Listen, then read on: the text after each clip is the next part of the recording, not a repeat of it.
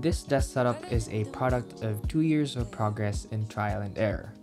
Now, I just got this desk a week or two ago and I initially wanted to focus on that, but I think it would be much more interesting and useful to also share what I started with, what products I use and why I use those, and a sprinkle of desk setup lessons I learned along the way. So, let's go. Around 2 years ago, this was my setup: a laptop and a small table. It's been like this for years and it was fine. I only had a few hours left per day to sit on the spot, but things changed with the pandemic and remote work. All of a sudden, I had to spend a lot of time on the spot. Things had to improve. So I bought a bigger desk, just a cheap and I quote temporary one. The pandemic wouldn't last long, right? Wrong, and now my new job is fully remote. That's why I'm improving things around here. Now, even though I primarily use the MacBook's built-in trackpad, some tasks are just better with a mouse, so that's it. This mouse is now 6 years old, by the way. Wow, talk about return on investment. I bought this for 3,500 Philippine pesos or $70 back when I was still at school, and it was a huge amount of money for a mouse, so I'm glad it's still alive. This goes for just around $40 now. I think it's a really good deal. Now, working with a laptop screen for hours daily is bad for your back, neck, and eyes. I stare at it for hours, with breaks of course. It's essentially my window to the internet. So I mustered up and got myself a 27-inch 4K IPS monitor. Finally, this was something I've been wanting to try for so long. At 18,000 Philippine pesos or $360, this is probably the single most expensive accessory I've bought so far, I think. Up to this day, I'm still amazed at how much better this monitor is than the 27-inch 1080p monitor my previous job had. And this one, most people probably don't mind, but I do. I like high quality audio, so I bought a pair of good bookshelf speakers. And you know what? I might have underestimated the benefits of having good quality speakers. Music is much more energizing, and meetings and videos are so clear and understandable. At 3,500 Philippine pesos or $70, you'd think this is expensive for speakers, but no, it's actually affordable compared to the next good option, which is around 10,000 Philippine pesos or $200. At this point, we are past the 2-year mark, and the only thing unsatisfactory for me is the desk itself. So I'm finally giving in and now upgrading the quote temporary desk. I took my laptop and ordered the parts that I want. Of course, I've been searching around and losing sleep for weeks at this point. First, the table legs. I wanted something different from the things I usually see around here, so I went for a set of 28-inch hairpin table legs in the 3-rod variant for additional strength. I got this for 2,000 pesos or $40. This one's not particularly perfect, but it's good and I'm pretty happy with it. Second, the cable management tray. Clutter stresses me out, so cable management is a must for me. I went with this steel wire style cable management tray because I think it looks good with the hairpin legs. I got this for 500 pesos or $10, and it pretty much surpassed my expectations for its price. It's really solid, strong, and the coat and finish feels premium. Finally, the tabletop.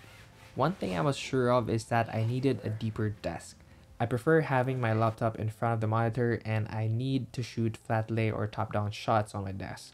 If you didn't know, all flat lay shots on this channel before this video was shot on the floor, and it's made of a messy setup that I have to build and dismantle again and again, and I want to graduate from that.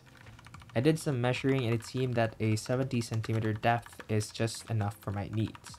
I also wanted it to be slightly wider since the bookshelf speakers I have are a bit huge and it feels cramped on my current desk. I did some measuring again and I decided on 140 centimeters. As for the color and finish, I knew I wanted something wood looking. I eventually settled with light oak or maple to have a hint of life and nature on my working space. This tabletop is from Flexi Spot and I really like it so far. The surface feels premium and nice to the touch. The corners are rounded, the edges are smooth so it doesn't hurt my arm. It's very sturdy, so not even a single hint of bending, and I like the shade of their oak finish. I got this for 4,000 pesos or $80 and I think it's just perfect. Now time for assembly. I took the pre-drilled holes on the tabletop as a baseline, then I marked additional holes as needed to install the leg's L-shaped base. I then pre-punched the markings I made with a tiny nail to make screwing a little easier later on. I did that to all 4 legs, and now we have this. Next up is to install the cable management tray. I marked the center of the table's width and worked my way there. I marked holes, pre-punched with nail, then screwing it in place. I'm just showing the highlights here, but in reality this took quite some time because you should always measure twice. Alright, let's flip the desk over and install the next crucial bit of this setup.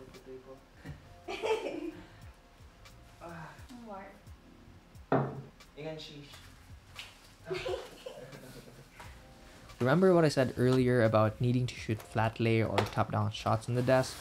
Well, I bought the Vidgem or Ulanzi LS08 desk, camera mount, arm, whatever, which is just perfect for my requirements. The articulating 3-point arm offers a lot of flexibility on positioning. This is what it looks like on a flat lay or top-down shoot setup. I can use my phone here or my Canon 200D DSLR. And this is close to what you'll see moving forward for flat lay shots. I finally don't have to sit on the floor and jerry rig everything for these shots.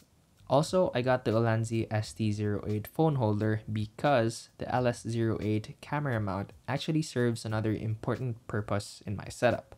I do a lot of video meetings and it's basically my workmate's point of view to me. So to improve my video, I use my old iPhone as my web camera.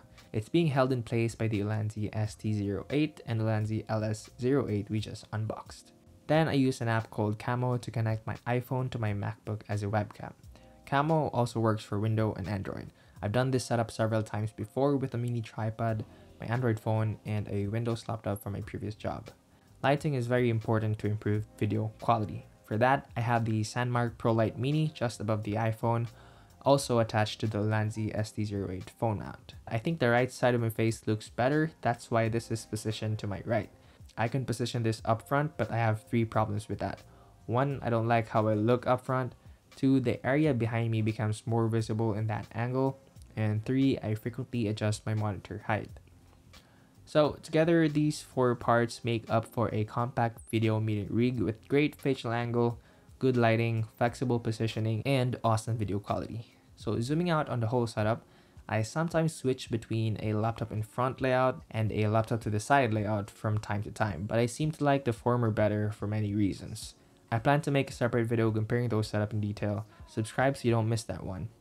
I almost forgot, this is the cable management tray in action. Imagine where all these wires would go if I didn't have this tray. So yeah, for just $10 you get a lot of these organizations, so I highly recommend getting one. Overall, I'm very satisfied and contented with the setup. It checks all of my requirements and needs to do my day job as a remote software developer and as a part-time content creator. The big desk gives me space to work when I need papers and an extra laptop. The 4K IPS monitor is just so good to the eyes. The speakers are a huge step up from my old one. The webcam rig makes me look nice. The entire setup itself looks nice to my eyes and inspires me to work. And the setup itself looks good for YouTube and Instagram content. So yeah, I hope you picked up a lot of information you can use towards your setup. Shoot a comment if you have anything you want to know or say. I linked everything on the description and I also have playlists of related videos, so make sure to check them out. Thanks for watching and see you later.